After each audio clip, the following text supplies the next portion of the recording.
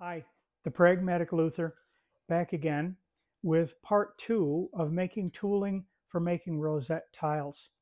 If you haven't watched the first one of these videos, I'd encourage you to watch it because that one showed how to make the discs required to make the inside radius here, if you can see that, the inside radius of a rosette tile.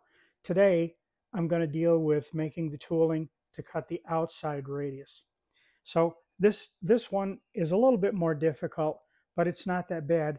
And although I did mine with the benefit of a milling machine, which turned out to be very handy, but I'm going to try and show you how you can do this on just a drill press, or even if you have a small router or even a Dremel tool, you could probably make this tooling to do what you need to do.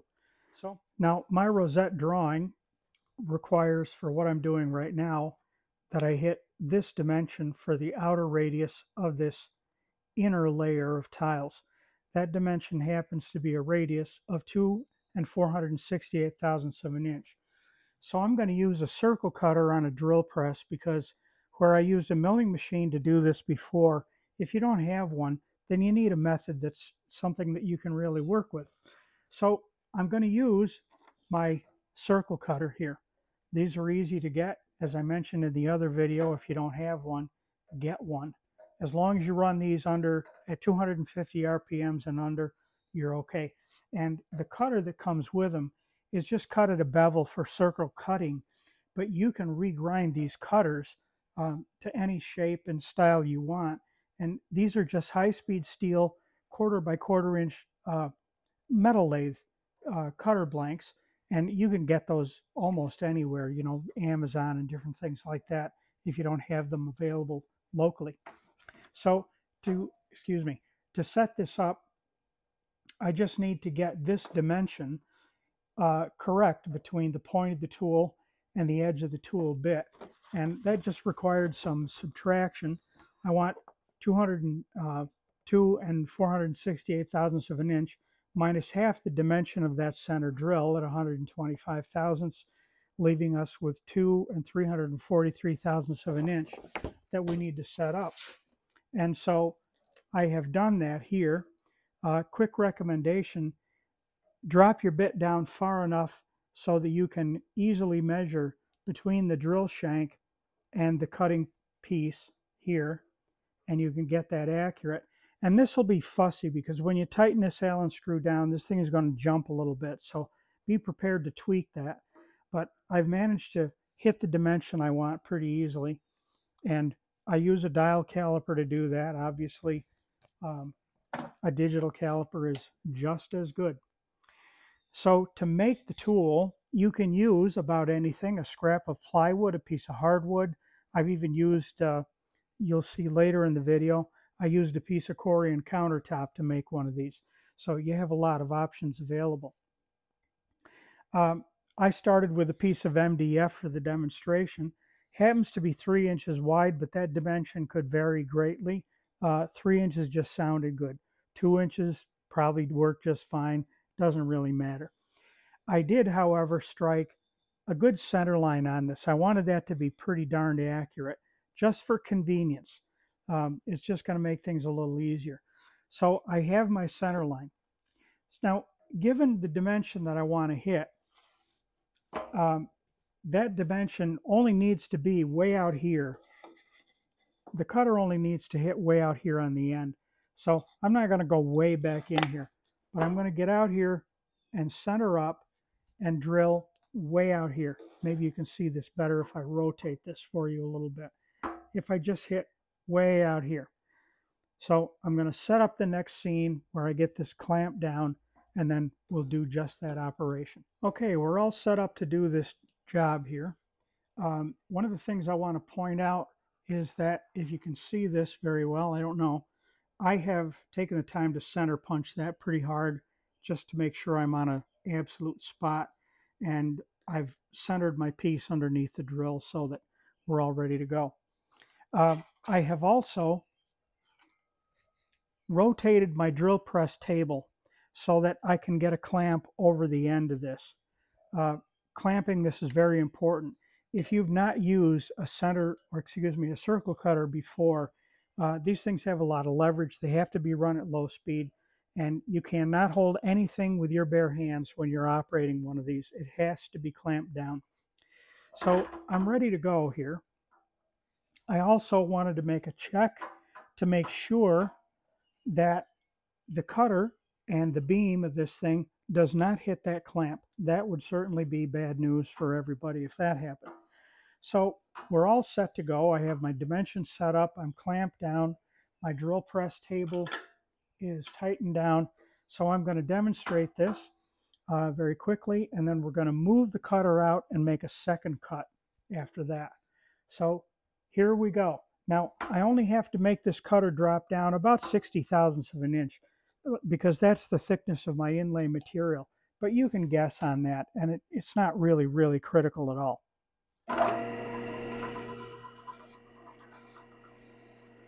So I don't want to move too quickly with any of this. I just want to send it there. My cutter hit, and I'm going to drop down probably more than the 60 thousandths, probably about 100 thousandths right there. Okay, that's all there is to that, and that's dusty, as you can see. But what I'm going to do now is I'm going to loosen the beam of this thing, and I'm going to move it out. Now the question is, where do I move it to? And I'm going to set that up off camera and then re-explain it when I come back on. All right, I've set up my next dimension here.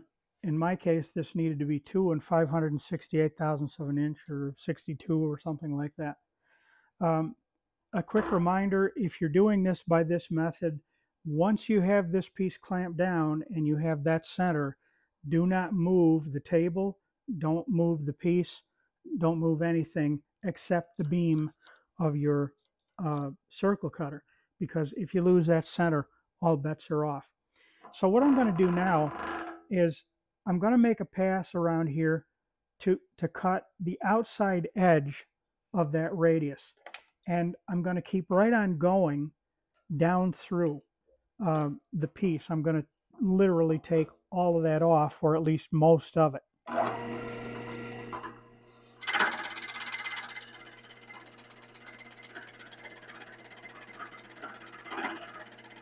My cutter may not be able to do this.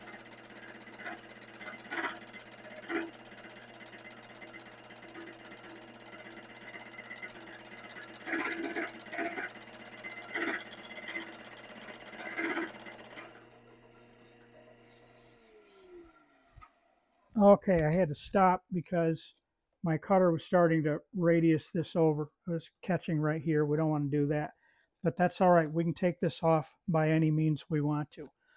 So now my next step is to set this up on another jig that I'll show you in the next scene. So I've wasted this remainder here. I've gone to the bandsaw and I've cut that off, but you can see that I've intentionally missed this surface right here. I'm going to touch it probably later, but I wanted to stay away from it with the bandsaw. So I just left a little bit of excess right there. Now, an upside of doing this with a circle cutter is that by nature of this, I've actually done it twice.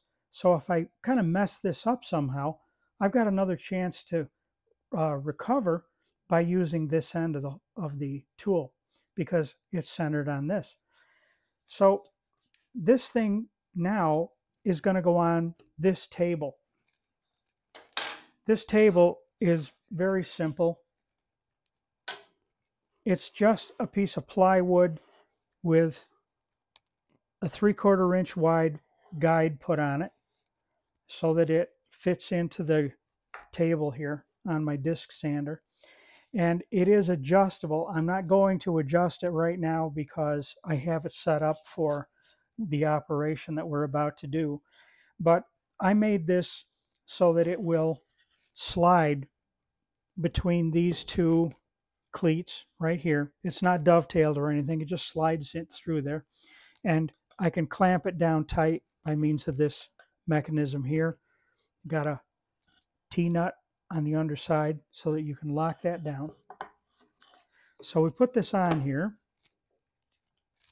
And the tool then slips down over that dowel pin, and it's going to be a snug fit. Should be a snug fit anyway.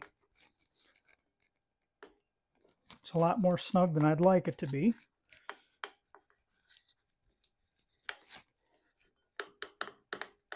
But you're better off with a good fit than you are with something loose. So now I want this thing to rotate against the sander and hit just that edge. And in the end, what I want is that 2 and 563 thousandths, or whatever dimension that was I mentioned before. And I'm not going to do that right here because, as I said, I have this set up for something else, but I'm going to pull this off and go with another tool that I've made for this. So we'll do that right now in the next segment. So I made this tool. This happens to be a piece of corian I mentioned before, I guess. But it's the same thing as what I just did in the piece of MDF. A little bit different size for this particular operation that I need here.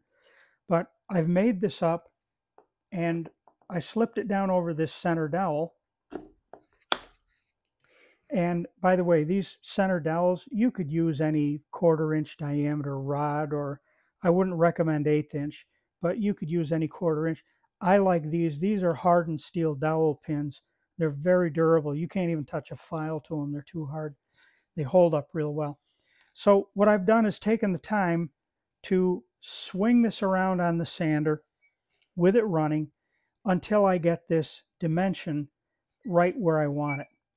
And that's going to leave me the arc that I need. The idea being here that I have ground the inner arc.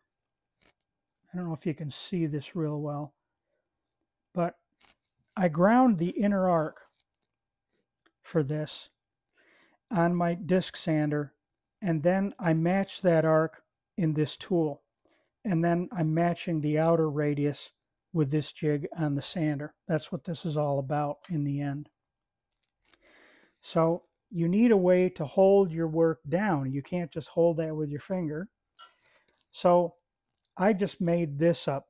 I happen to make this out of acrylic because I happen to have a scrap piece of 1/2 inch thick acrylic. And you see it's got a little lip on the end of it here that will drop down and hold on to the workpiece.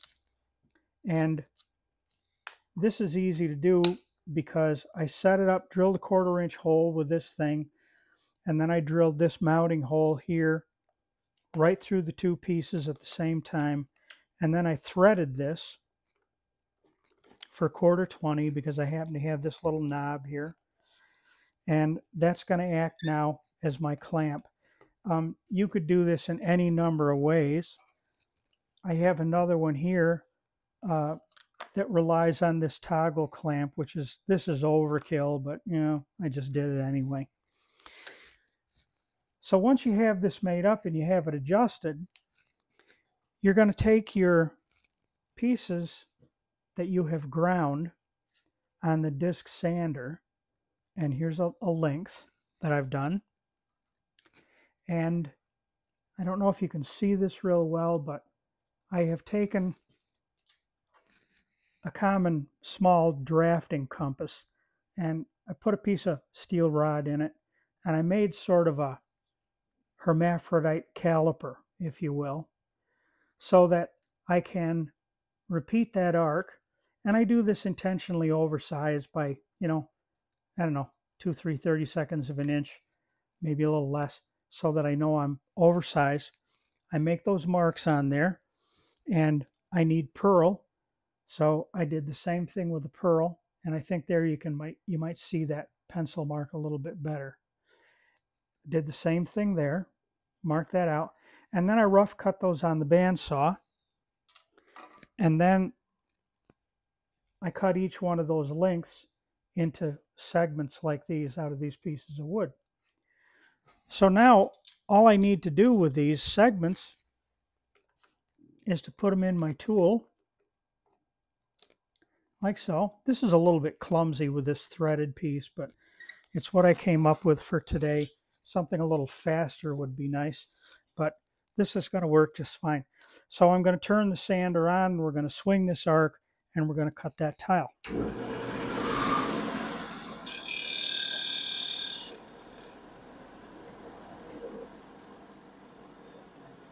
So being very careful not to get my hands into that, I would then loosen this up and pull out the finished tile.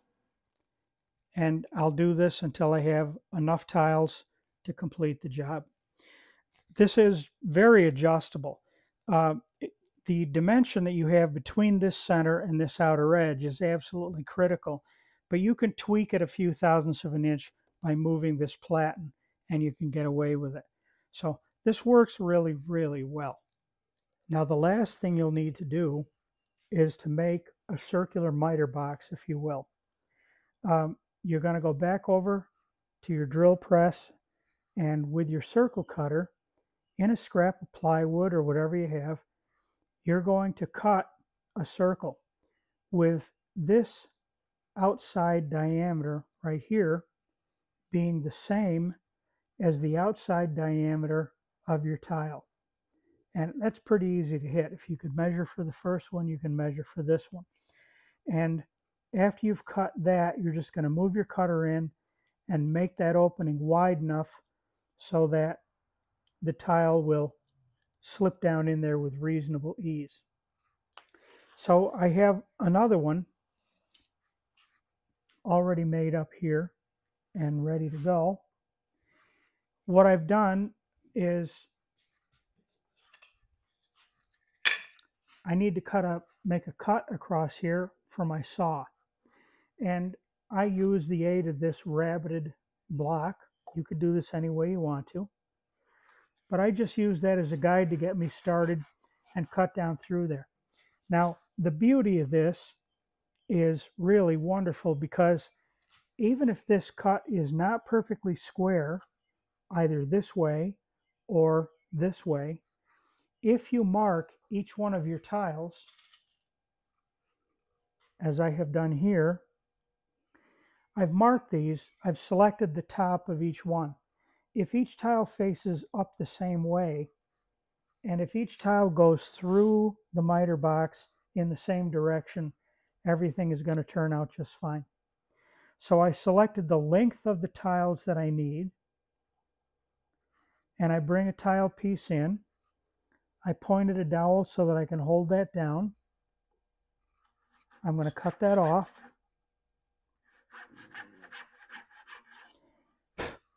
Get the chip out of the way, and I'm going to move this right up to that nail. Can you see that? I put a brad right there. That represents the length of each tile. In this case, I want my tiles to be all exactly the same length. So I come up against that nail, hold that down again, and I make my cut, lift the tile out, and I'm good to go. So you can see that the tiles are the same length, they're the same width, and we should be good to go. Can you see that? I'm holding the camera kind of funny here. And you should be good to go with that. So this is just a sample of a rosette. This one, the material is nice, but it's really cheesy. This will never see the light of day anywhere.